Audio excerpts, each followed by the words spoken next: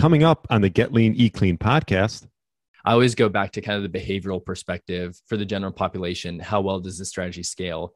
And my opinion, and the opinion of many people I speak with about this, is that early time restricted eating would be a huge challenge, say socially. Getting up, eating breakfast, eating throughout the day, cutting off mid-afternoon. If you think about most people's schedules, whether it's work, family commitments, school, you're coming home in the evening. Now you're having social opportunities with family or friends. You have increased access to food. You're relaxing a little bit. To me, that would be a very difficult time to not eat. It'd be much easier to not eat until mid-afternoon than to eat until mid-afternoon and stop. So even though something like early time restricted eating might be kind of like on paper, a perfect program where you're like, okay, you have the shorter eating window, you're shifting your calories earlier in the day. This is all good. To me, on the behavioral side, for most people, it might be a big challenge.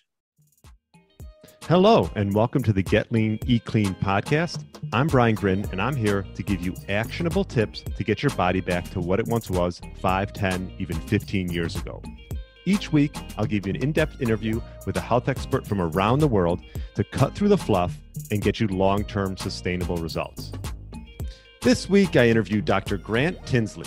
He's the Director of Energy Balance and Body Composition Lab at Texas Tech University, and we discussed the best ways to measure body composition, the effects of caffeine on working out, along with different types of fasting to apply to your lifestyle, tips around completing a fast, his studies around resistance training, muscle with intermittent fasting.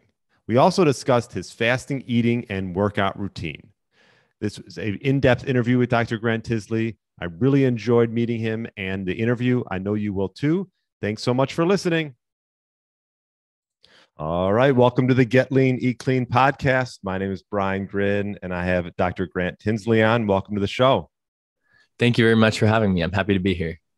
Yeah, I'm happy to have you on. I was looking through all your research that you've done through the years, and I feel like this podcast could go on for a long time talking about all the different studies that you've done and the papers that you've written. Maybe tell the audience a little bit about yourself and the type of things that you research and just a little bit of background.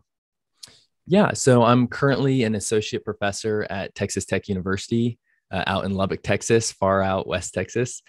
I've been here for, I guess, almost 6 years now, which is hard to believe. Prior to coming to Texas Tech, I completed my PhD in kinesiology and exercise nutrition at Baylor University. And prior to that, I completed degrees in nutritional sciences, physiology, and biomedical sciences.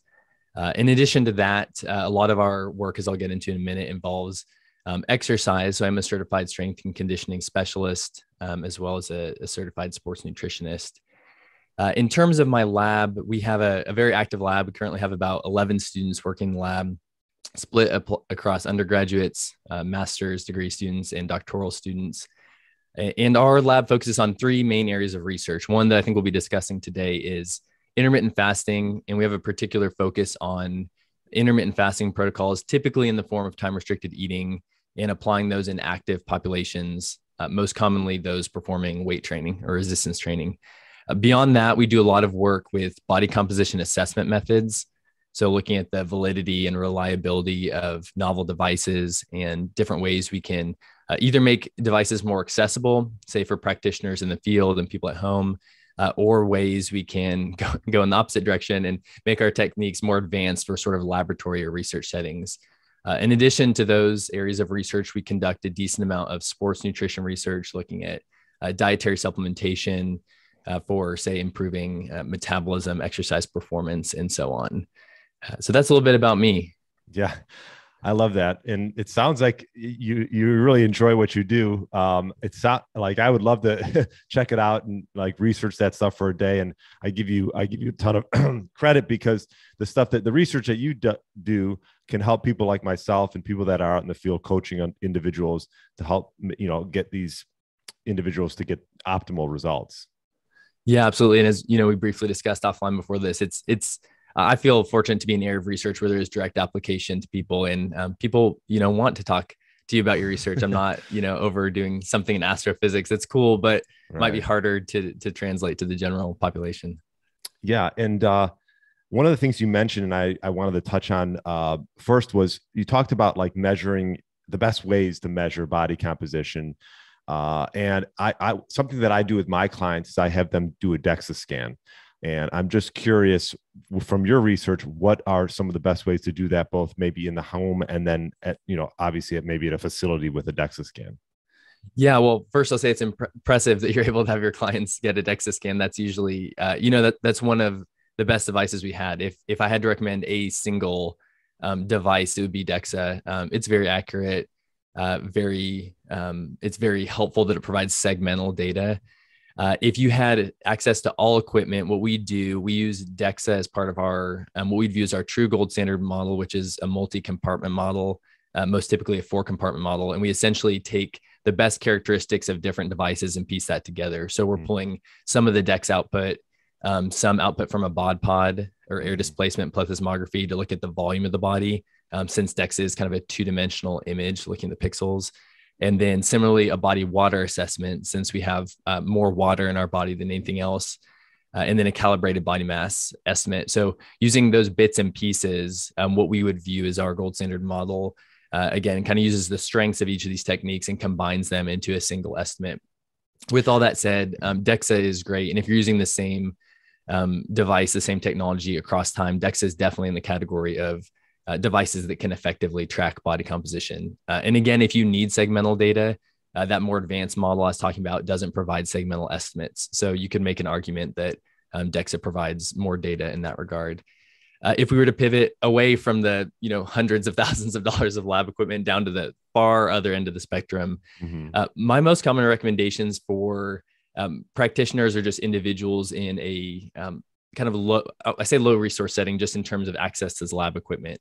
I think you can get really useful information with something as simple as a flexible measuring tape, skin fold calipers, and body mass.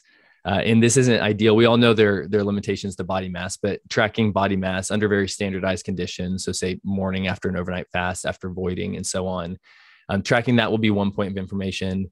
Another point of information would be simple limb circumferences, whether that's like upper arm, thigh, in addition to waist, hips. And then if you pair that with some skin folds, you can get even more information. So if you're measuring, say, upper arm circumference and getting a skin fold thickness, which is just reflecting the thickness of the skin and the subcutaneous adipose tissue, then you can start kind of making some inferences just based off the raw values. So not trying necessarily to generate a body fat percentage, though you could do that. But even looking at a particular region and saying like, okay, if my upper arm circumference is increasing and my skin fold thickness is not increasing, then you can infer that, okay, I might be experiencing some hypertrophy, some muscle growth in my upper arm without adding fat at this location. And you could view that as an encouraging sign if you're, say, in a phase where you're trying to gain muscle. So I think sometimes people can make it, in some ways too complicated, or kind of some of these intermediate technologies like consumer grade bioimpedance, certain ones might have a little bit of merit. We just conducted a study on those recently and we're analyzing the data.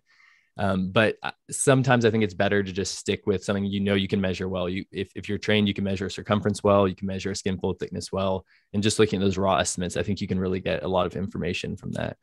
Yeah, no, that's helpful. And I agree. I think sometimes just going old school, right? Just doing measurements around, the waist, the belly area, the arms, and a lot of these devices that are coming out where like you mentioned, where like you're standing on them and they're giving you sort of maybe a body fat percentage, or they're hooked up to your phone. You're, like you mentioned, you're just still doing research on those and as far as validity and how accurate they are. Yes. Yeah. And actually, one side note I'll mention, just because we do a lot with 3D scanning, which is just kind of an interesting technology. There are an increasing number of phone apps where you can use your phone camera to take anthropometrics. So if you're not able to measure your own circumferences, or you want like a machine's reliability instead of a human's reliability, which that's cool. Depending on how trained the person is, could be a good thing. Yeah, there are a number of apps now, and we're looking at some of them in our current study as well, where either from kind of like a front image and a side image, or from the person actually rotating, it can build a little avatar from the body and produce pretty reliable circumference estimates. So that's kind of a new method moving forward that would be in some ways high tech, but some ways, it's accessible in your pocket, or nearly everyone's pocket. So is there a certain app that you would say maybe take a look at, or you're just looking at that right now? We're looking at that right now. One that we're looking at is called Me 360 by a company called SizeStream. And we've done some work with them in the past on their, kind of large, I say research grade scanner. It actually originated in the fashion industry. And I think they're more popular over in Europe, where sort of high-end boutique stores, you can go in and get a 3D scan. Oh, And the store gets that information and can custom fit your clothes based on cool. these measurements. So that's kind of where it started, but they've moved into the body composition space, and then now even into the phone app. And there's certainly others besides those, but that's one that we're currently looking at. Okay, Me 360. I'll check that out. That's really cool. All right. Well, on another note, let's get into some time restricted eating.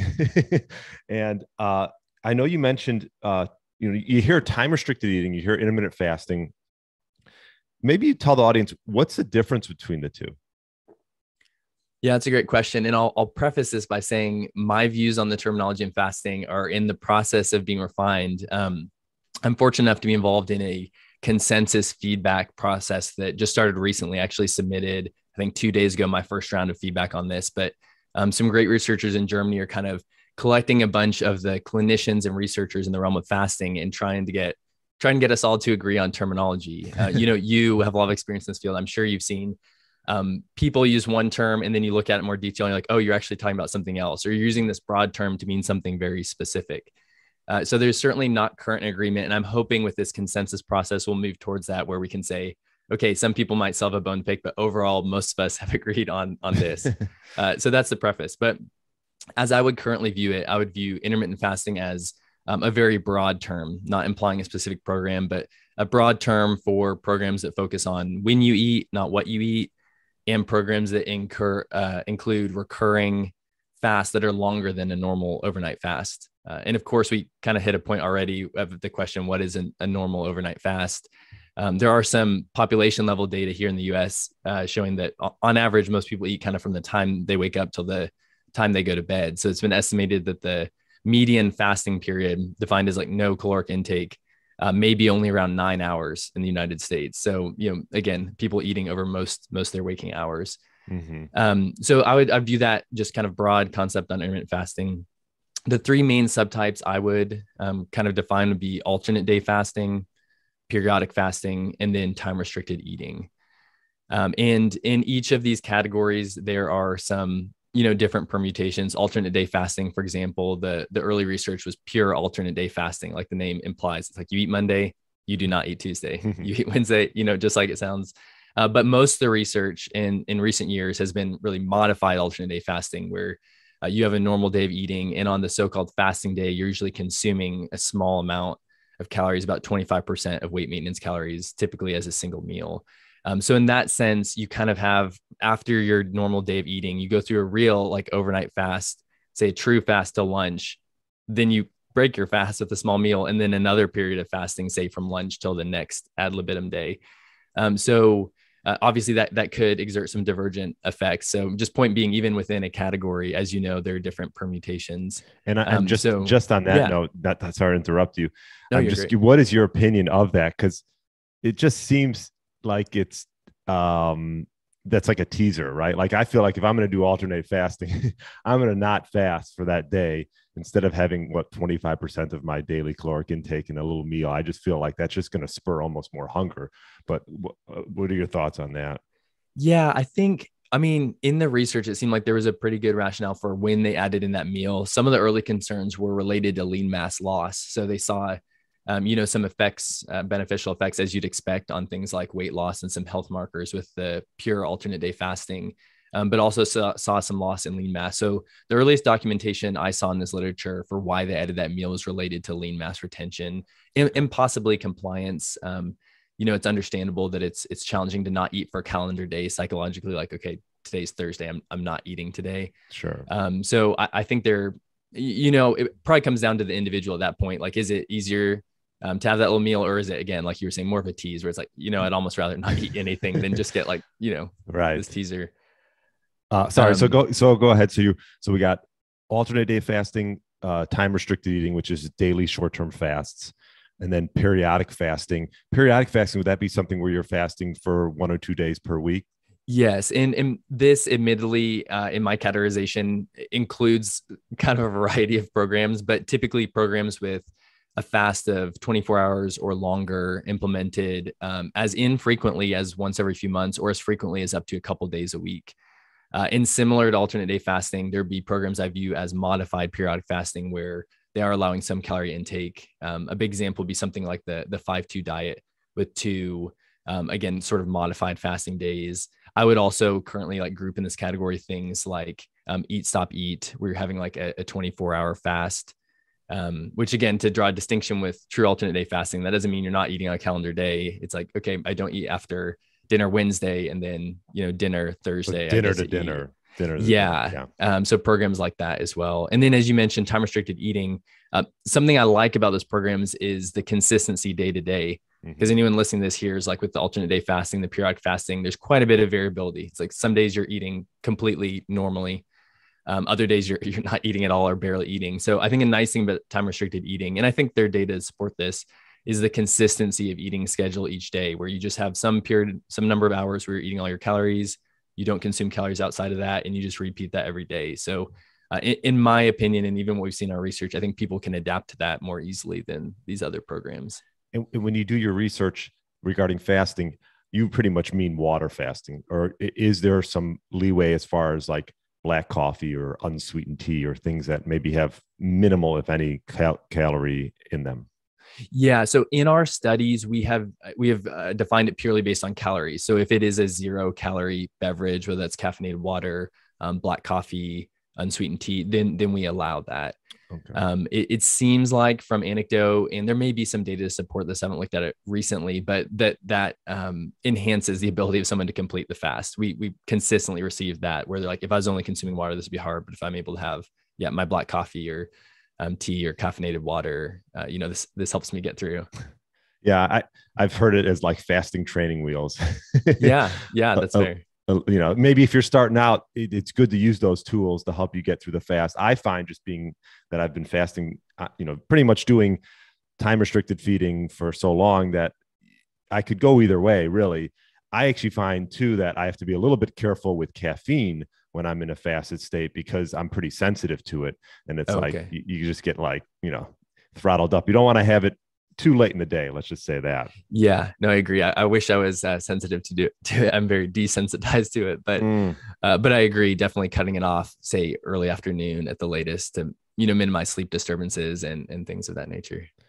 And so, what has your research found regarding circadian rhythm? And because I get this question a lot, is there like a perfect window if you're going to consume calories as far as insulin sensitivity and just a way to not affect maybe, your sleep later on, or, is there a certain time period that would be beneficial?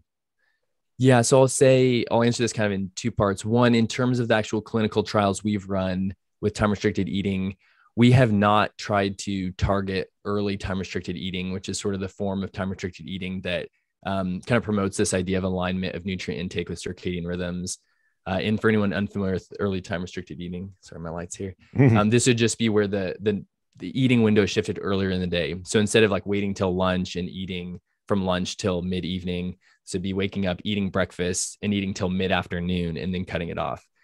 So there have been some promising results with this early time restricted eating, again, kind of combining best practices from circadian rhythms, chrononutrition with time restricted eating.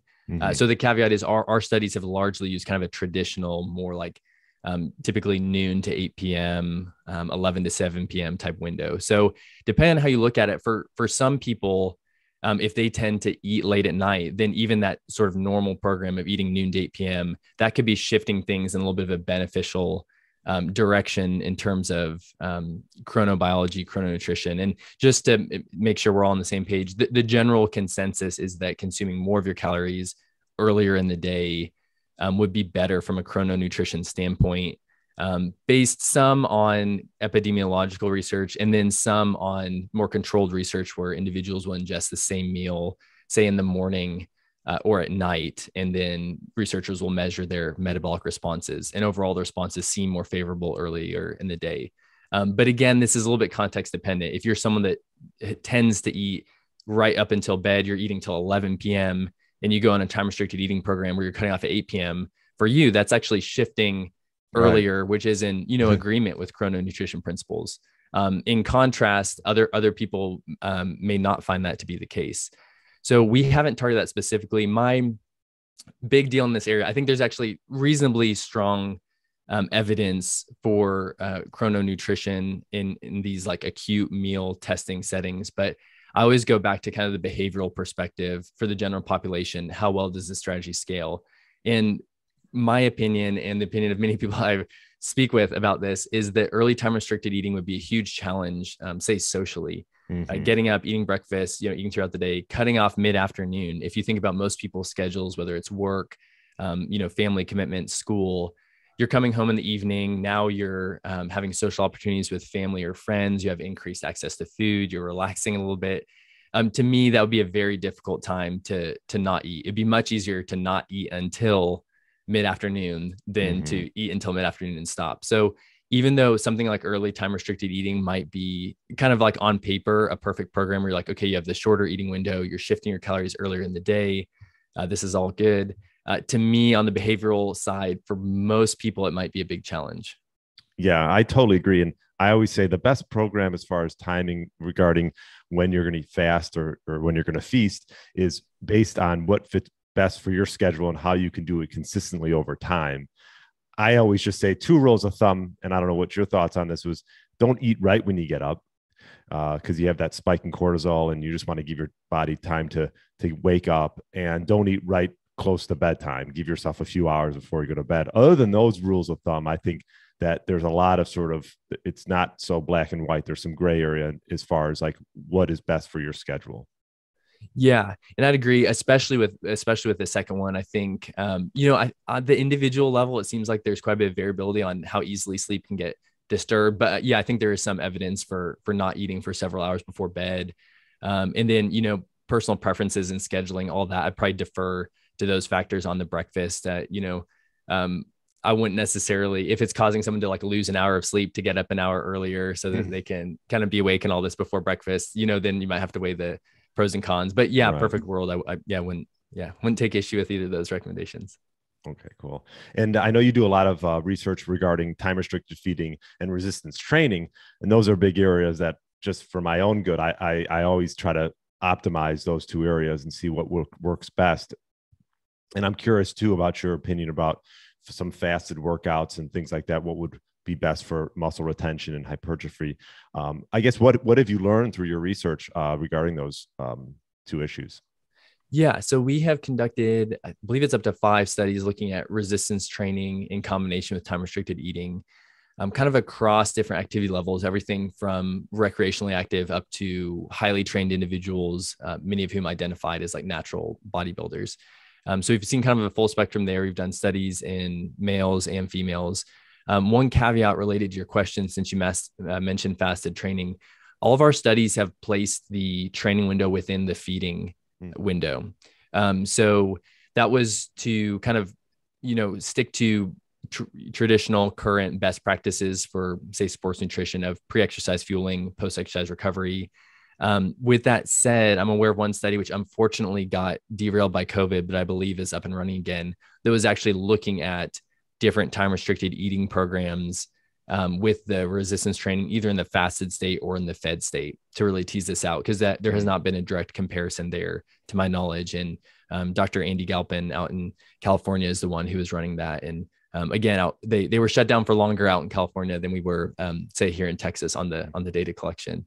So in our studies, again, with the caveat that the training was within the feeding window, we have not seen any detriment to the improvements in muscle performance, muscle size, overall fat-free mass, when individuals are adhering to a time-restricted eating program of as short as about 7.5 hours a day, as compared to a control group that is consuming breakfast and eating calories over about 13 hours per day. So again, in most of these studies, including the most recent one we did here, we bring all participants in for supervised training. So we have our trainers walking them through. Our trainers are blinded to whether someone's in the fasting group or not.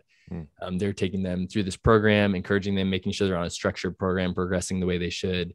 And again, with a similar overall calorie intake, similar protein intake, we saw equivalent improvements in muscular strength, muscular endurance, force production, again, fat-free mass, actual muscle thickness, like measuring with ultrasound specific muscle groups.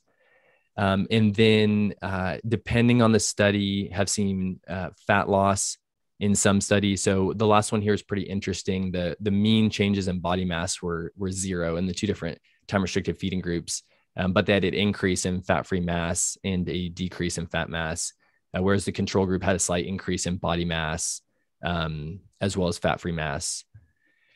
There was one study looking more specifically at implementing like a similar calorie deficit with time restricted eating and a traditional meal pattern, including breakfast consumption.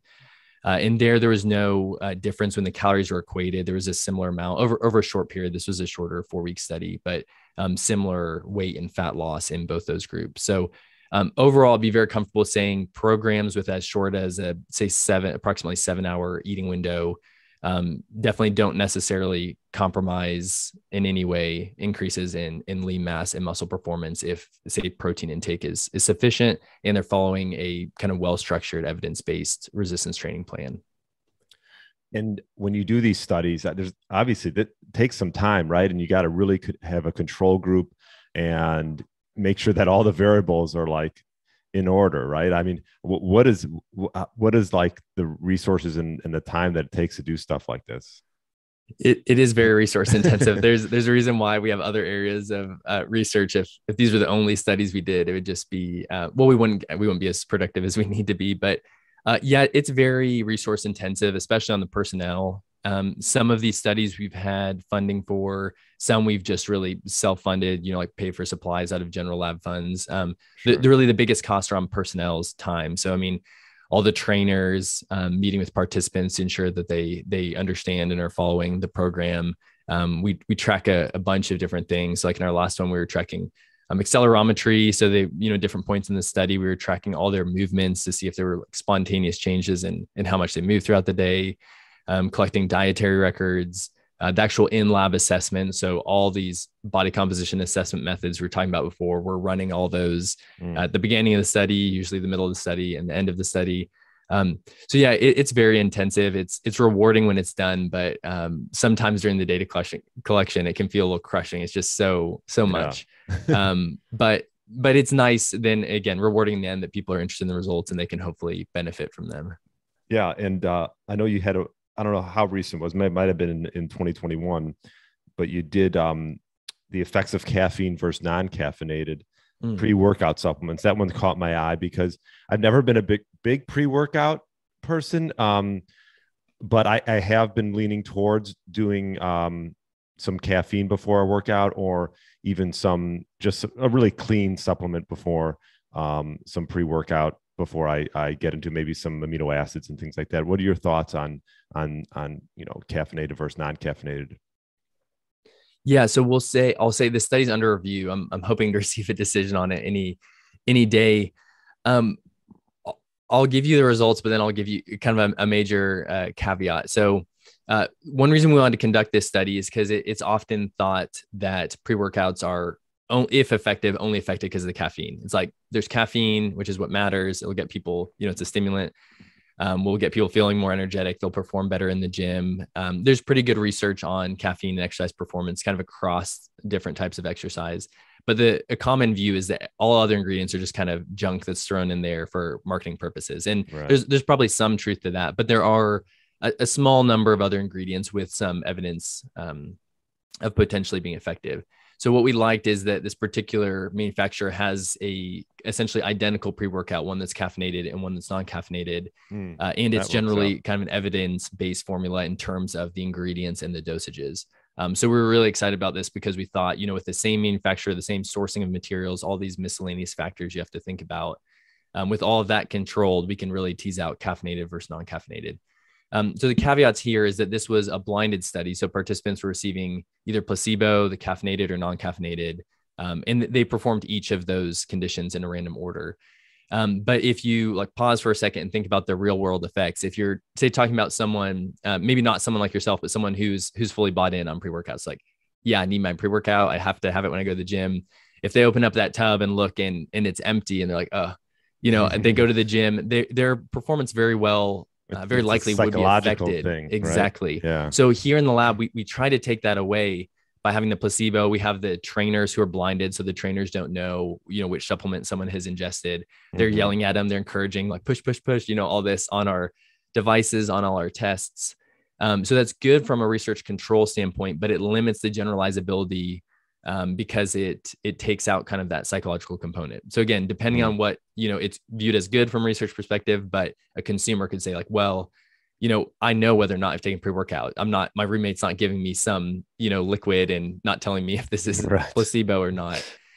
With all that said, what I can share at this point is it wasn't, we didn't see benefits across all exercise performance metrics, but we did see some improvements actually with both pre-workout supplements on lower body force production.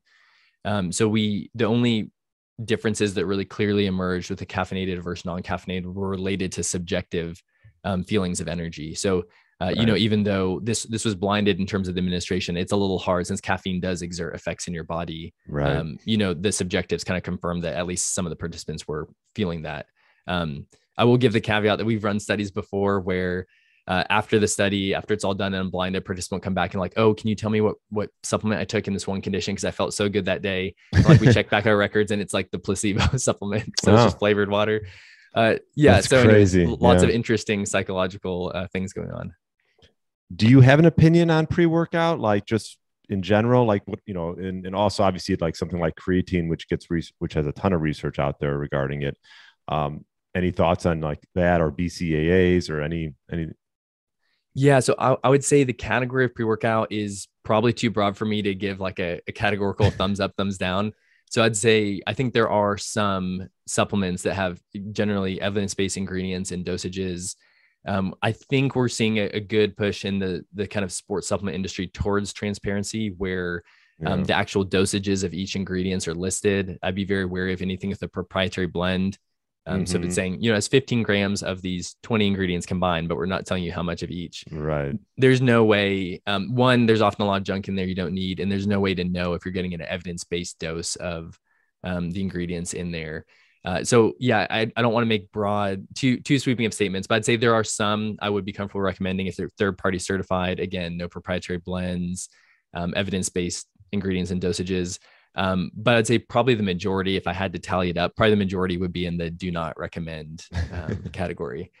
BCAAs, there are, from my view of the literature, there are some very isolated benefits in some contexts related to maybe muscle recovery, muscle damage, or soreness.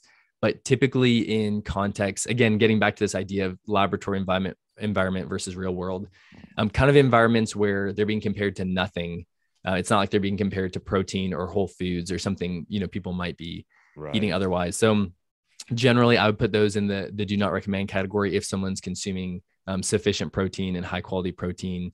If someone does want an amino acid supplement, I would push more towards an essential amino acid supplement, which would include the BCAAs, but also all the other essential amino acids.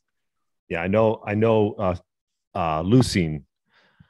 Is it leucine or am I thinking? Yeah, leucine has found to be helpful in strength gains, and that's obviously you can get that from eggs, right? And even just a simple whey protein. What about your routine? What is your routine as far as working out and fasting? And I know you're a researcher and you do a lot of this. I'm sure it maybe plays a role in how it affects what you do with your routine. Yeah, no, it's yeah, I'm happy to chat about that. It does affect it. When I very first got into intermittent fasting research as a PhD student, at that point, I was very much couldn't miss breakfast, maintained a high meal frequency throughout the day. But as I got interested in this area, I'm like, okay, yeah, I need to see what this feels like. I need to do this. So I really like time restricted eating programs. I've adhered to those for the most part over the last, I guess probably 8 years or so. With some variability, if I was in a phase where I was trying to gain muscle, gain weight, gain strength, I might be more liberal with the feeding window or even have it, potentially unrestricted for periods of time. And then I might get more aggressive with implementing a little bit, not long fast, but longer fast of up to 24 hours in periods, whereas trying to maintain a calorie deficit and finding those longer fasting periods were beneficial for that. So I'd say current day to day, I probably eat in a 7 to 9 hour period of time, starting in the early afternoon. 2 meals? Usually more. So I usually target at least 4 doses of protein that are high enough to maximally stimulate muscle protein synthesis. So this would be up for my body mass in the 30 grams or so range. 30 grams per meal. Yeah, a minimum. Usually it ends up being more than that. But yeah, minimum per meal, because that's kind of the dose corresponding to maximal stimulation of muscle protein synthesis. And the reason you're doing 4 times is, and I believe there's some research done by, do you know Dr. Stuart Phillips? Yes, I do. Okay, yeah, because I follow some of his research, and I think there's some research regarding, is it four times is like, I guess would be like the max as far as muscle protein synthesis throughout the day. Yeah, so it is interesting. I think there are a few things that need to be teased out. So, but there seems to be a limit where, like, even if you were constantly infusing someone with amino acids that should stimulate muscle protein synthesis, at some point it'll drop, even if you have all the amino acids there. So yeah, there definitely is research support for that idea that like a stimulation and like coming down off that stimulation, again, talking about muscle protein synthesis. And yeah, 4 seems to be in the evidence-based range. Even the last study we did here in resistance trained females with those, really good results with a 7 to 8 hour time restricted eating program, they were getting about 3.5 or 4 meals on average a day. And part of that was because we were supplementing them with whey protein right after their training. So yeah, I'll typically weekdays just schedule what works for me. Is I don't like bringing and preparing food. So usually the first feeding or 2, like here in the afternoon, will be something like one of the high protein, like Fairlife ultra filtered milk. So essentially be protein only, like through the first couple meals, and then I'll go home and enjoy like a lot of fruits and vegetables, carbohydrates, fast protein, everything, a large normal meal. And then another, usually protein centric, but I'll also include, other, particularly fruits and vegetables, in kind of like a final meal in the mid evening. So like I probably push my final eating time a hair later than I used to, just because that on a weekday with the schedule of the job and family life and all that, it's what tends to work. Now I typically open up the feeding window again for like scheduling, family related reasons. I usually open that up a little more on weekends because I'm making protein pancakes for the kids, and I want to enjoy those also. So I'll usually have that window open more, and I try not to, go overboard or binge eat or change my food choices too much, but I just open up the feeding window because on those days at home, it's more agreeable. So again, it's very on the behavioral focus. In terms of training, I'm fortunate enough I live out in West Texas, at a lot of room. So I recently built a big metal building in my backyard. Yeah. So I have a home gym there. I primarily perform resistance training. I'll do most of my low intensity cardio will be like walks, running in the yard with the kids, playing. I'll do some jump rope and biking, but for the most part, I do resistance training, kind of a mix of powerlifting and bodybuilding style, just because it's just what I love. It's what got me into exercise in the first place. So I'll usually do that 4 days a week or so. And then I'll continue. I'll give you the whole program on supplements. You mentioned creatine. I definitely take creatine monohydrate daily. I think it's great. People have different views on multivitamins, but I take a multivitamin, take fish oil, often supplemental vitamin D and zinc, particularly through the winter. I have been, and then I take typically a pre-workout supplement. I'll have my caffeine in the morning. And then I'll take a non-caffeinated pre-workout supplement because I train in the evening. And I, like we were talking about, don't want sleep disturbances or anything. Oh, so you do your training in the evening? I do. Yes. Yeah. Kind of late afternoon. Usually the kids are doing their training, running around, picking up dumbbells, throwing them around, and I'm doing my training as well. I follow you on Instagram. I saw do you have a son that's how old? He's 4. And he just picked up a kettlebell. I saw that he picked up a kettlebell and just did it like perfect form on a deadlift, right? Yeah, it was a very proud father moment. Yeah, he was at 41 pounds, ripped to this 53-pound kettlebell off the ground, and I was there cheering for him. He did it once. And I'm like, wait, dude, let me grab my phone out. I'm like, okay, take a little rest period, and then I want to see if you can do it again. So did he do it again? He did, yeah. Okay. Yeah, so he did. Yeah, he had I saw that, and that's cool. I saw your gym. So typically, your day, you'll break your fast, like let's say 2:00 ish, give or take.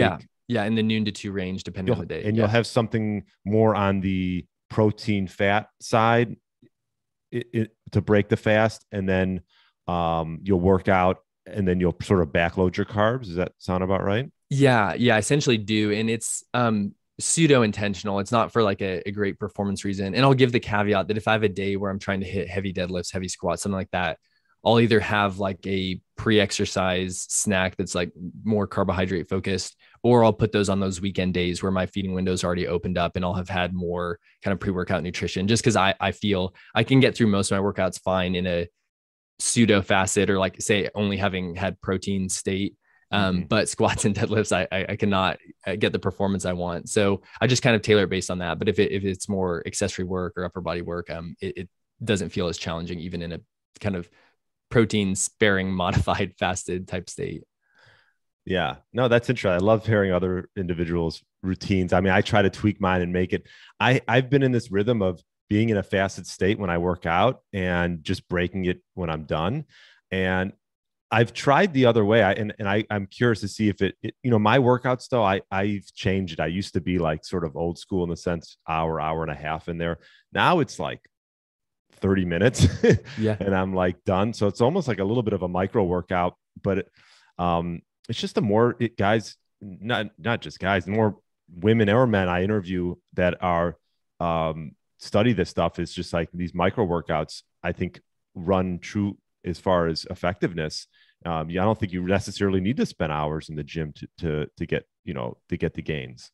Yeah, no, I agree completely. And similar, I've seen a similar progression, some for practical reasons, but also, yeah, kind of, cost benefit analysis that it's like, yeah, sitting at 30, 40, 45 minutes, you can get the majority of the benefits, depending on the style. If you're a powerlifter and you're needing to take 3 to 5 minute rests between every set, it may get pushed out longer. But if you're trying to get in, get your work done, get out, I completely agree that duration can work. You've probably talked to your listeners more, so you don't have to answer this question, but I'm curious to hear about your program. Like you mentioned, it's nice to talk to others and kind of see what they do. Yeah. So, well, my program typically is, I'm in a fasted state I try to cut off my eating time around 6:37. So my wife and I eat on the early side. We're early bird special. It's like we did a trip to California and we had these reservations. You're on vacation. Like, oh, we'll put it for like 7:37. And every time, I think every day in the middle of the day, we're like, let's just call the restaurant and move up our time. And we just enjoy eating early. So we eat early. I'm usually done eating around 6:37. And then I'm in a fasted state. I do all my work and stuff, try to get all done in the morning. So I'm done around like 2-3 o'clock, and then I'll work out. And then typically my workouts, which, like I mentioned to you, used to be more traditional. Now I had Dr. John Jaquish on my podcast a couple times with the X3 bar. And I don't know if you've heard of that. It's variable resistance and I'd be curious to see if you ever do a study on that, but variable resistance versus traditional lifts. Have you ever done any studies on that? I haven't. I haven't actually even used it. I'm generally aware of it, but okay. Yeah, but you enjoy that? Yeah, I mean, how old are you? I'm 31. 31. Okay, so I got 10 years on you. I'm 41. So I just found the band training. It's like an Olympic bar. There's a ground plate, and I've just done more with bands because the variable resistance is just easier on my joints. And I've been able to do, there's an exercise. And if you check out my Instagram, you'll see it, but I'll do like a front squat with it. And it's a lot safer than holding, having an actual traditional, bar with the weights. And front squats are just, I don't know if you do them, but they're just the toughest things to do. And so I do a lot of I do upper body, lower body splits, just getting back to my routine. And then I'll break my fast after that. Usually, so I don't like to I usually do like eggs and some maybe avocado and eggs or lox and eggs or something like that to break my fast. And then I'll have one more meal. So I usually do 2 meals per day. And if I'm going to have carbs, I typically have it in that second meal. Okay. So is it total then of about like a 4-hour eating period from when you're first breaking your fast till you're done at 6:30? I would say on average, yeah, 4 to 5 hours, which, yeah, and like you mentioned, you have almost like 3 to 4 separate meals. Sometimes I think am I getting enough protein? I almost feel like I'm probably in some type of calorie deficit, but I do try to keep my protein up, and I eat until I'm satisfied. So it's like I don't feel like I need to keep eating just to eat. You know what I'm saying? Yeah.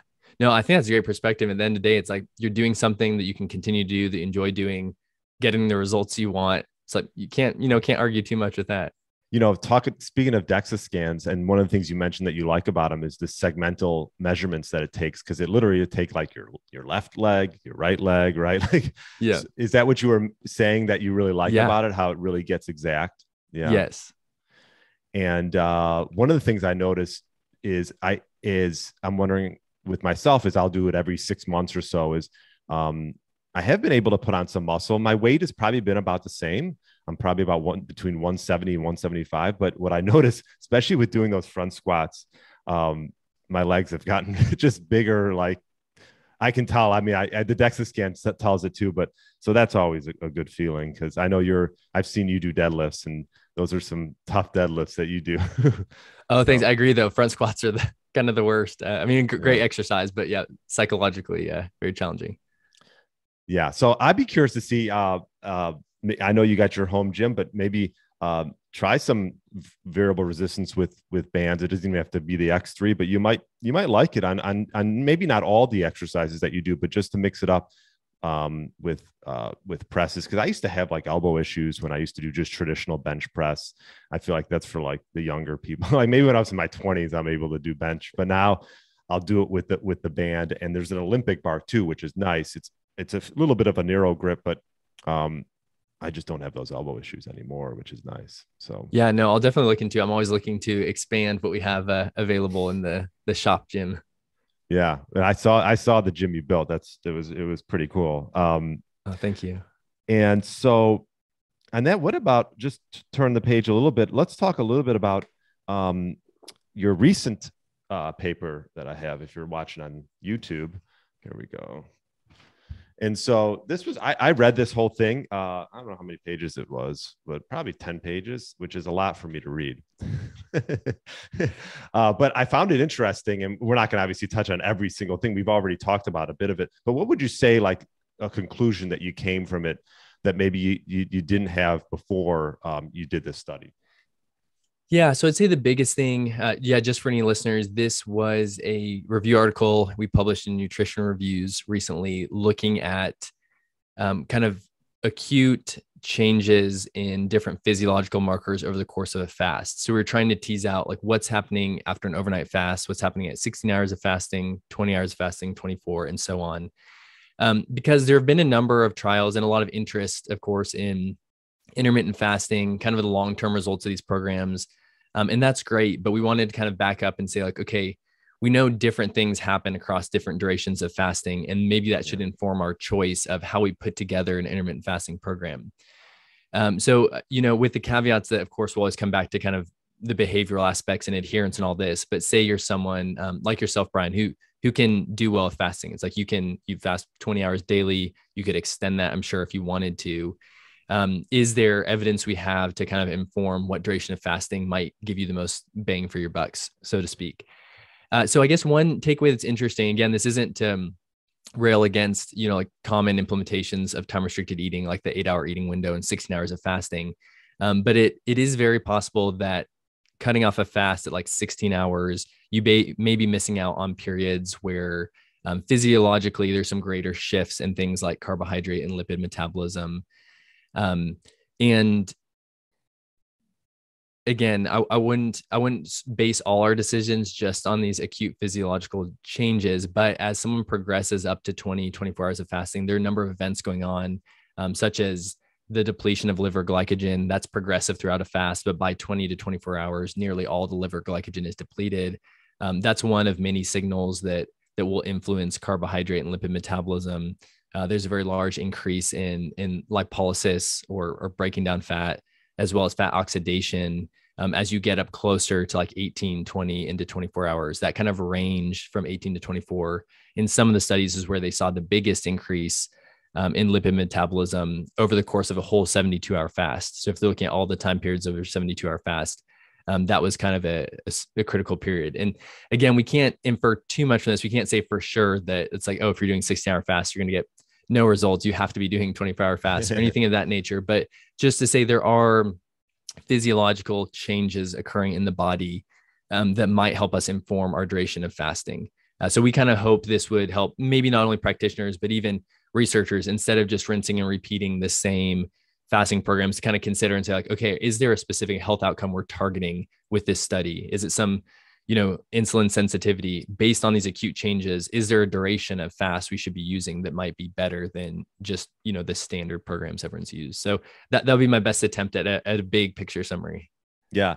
No, I love this study because this is something I think about a lot just for my own good. I started doing, you have all these wearables, right? I got a CGM. I try not to go crazy with all these wearables. I've worn some sleep ones as well.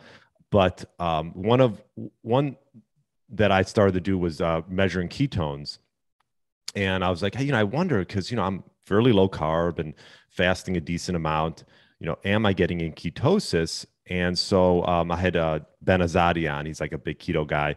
He's like, oh, check out Keto Mojo. I don't have any affiliation with them, but I was like, all right, I'll check them out. And so I started doing it. I noticed like my ketone levels weren't crazy. And actually, the only time they were somewhat impactful was actually after I was probably in about a 20-hour fast. And it's interesting that you say that my body then started to utilize fat for energy. Is this something that you've ever measured on you?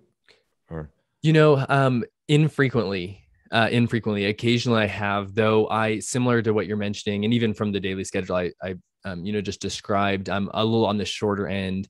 There is some data, and we discussed this in the paper, where ketone bodies may start to increase after, shortly after an overnight fast, but not to a very large extent up until you're at, like you mentioned, that 20 into 24 hours and beyond. Then you're seeing kind of a larger increase, say around that 20-hour mark.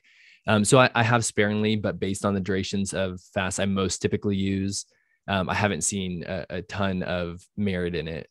Again, like you're saying, it might just be cutting off a little short of that period where that would be more detectable. Yeah. And on the other hand, it's a self-experimentation thing, right? Like you said, it's tough to make this blanket statement because like my wife, for example, who eats about the same way I do, her ketones were like rocking and rolling earlier on. So I was like jealous. I'm like, God, we were like comparing ketone levels. Yeah. It's a normal thing people do, right? Yeah, no, I would assume most households do that. So I was like jealous. I'm like, all right, whatever. But either way, it's just interesting. I think that's why these wearables and these different tests are cool, I think to some degree. But on the other hand, you have to almost just go off how you're feeling and like what works best for you. So I'm not like getting all, caught up in that. One other question would be like, what did you learn from maybe extended fasts? Because this is something I think about occasionally. I'll do it where I'll just, go, let's just say a couple days, go overnight fasted, and I won't do that too often, but every maybe like few months I'll do that, where I'll do maybe a 2-day, 3-day fast. Was there any research behind that? And as far as, even autophagy and cell cleansing? Yeah, that's a great question. So we have not conducted like trials in our own lab looking at fast longer than 24 hours. So we've done some studies with 24-hour fasting.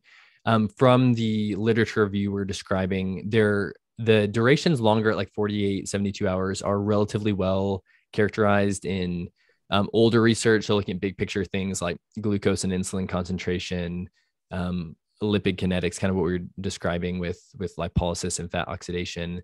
Right. The interest in autophagy seems to be more recent, and I haven't seen a lot in that extended fasting period, though I think it's reasonable to assume the longer the fast, the higher the likelihood based on kind of the molecular underpinning, so to speak, what's actually stimulating this. I feel like I might have forgotten part of your No, that's okay. Here. I mean, I had Dr. Jason Fung on here.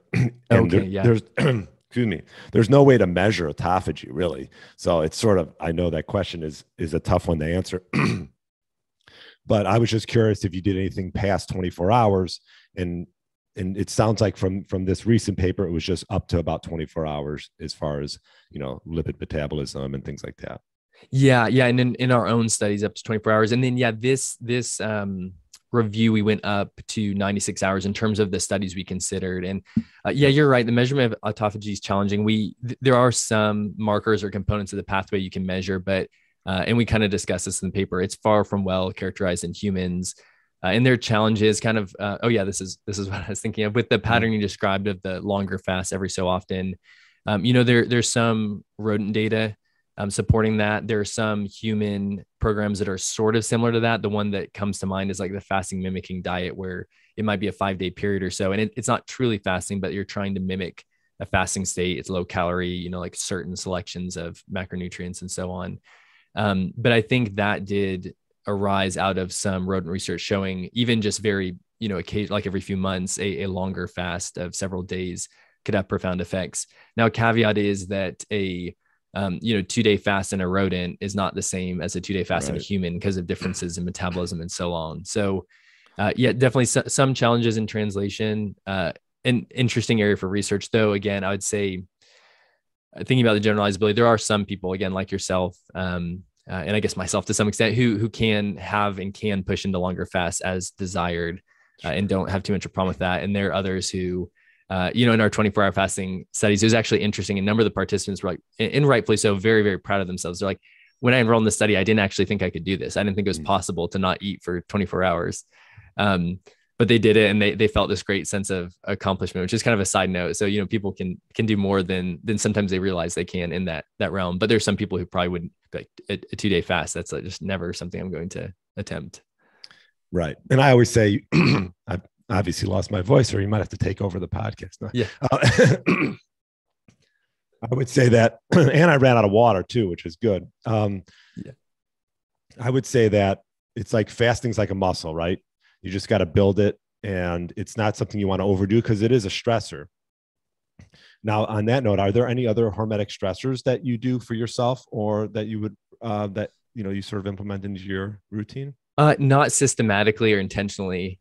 Not really. Beyond like exercise and fasting and just surviving on limited sleep due to family life things. That no other intentional ones. All right. Well, we'll have to do a part 2 because I know we can keep going on and on.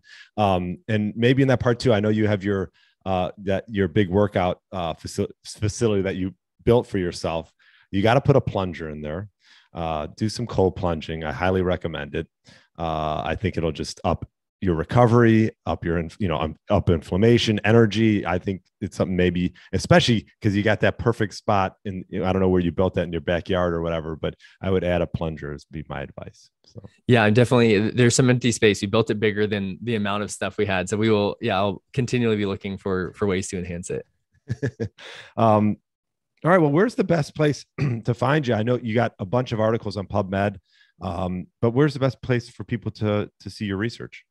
Yeah, probably easiest way to connect is Instagram. When we post when we publish new articles, I usually post about it there. So my handle there is just Grant_Tinsley_PhD. If you want more direct links out to all my research, I have a personal website, which is just granttinsley.com. So I have links to PubMed and other sites that house our research articles. I have pictures of our lab, description of our lab team, a detailed article about our garage gym, all that type of information. So those would probably be the 2 best places to connect. Yeah, that's great. And we'll have to do a part 2 down the road, maybe when you have another cool research study that's come out and you feel like it'd be great and advantageous for people to hear that, because like we said in the beginning, I love connecting with you because you sort of tie together a lot of the things that maybe I talk about with clients or that you hear that they hear on the podcast, but you're really doing the research behind it. So I appreciate that. So. Oh, no, thank you. Yeah. Thank you for the kind words. I'd be happy to come on again. Well, thanks so much. Yeah. Thanks for listening to the Get Lean, Eat Clean podcast. I understand there are millions of other podcasts out there and you've chosen to listen to mine, and I appreciate that. Check out the show notes at briangrin.com for everything that was mentioned in this episode. Feel free to subscribe to the podcast and share it with a friend or family member that's looking to get their body back to what it once was. Thanks again, and have a great day.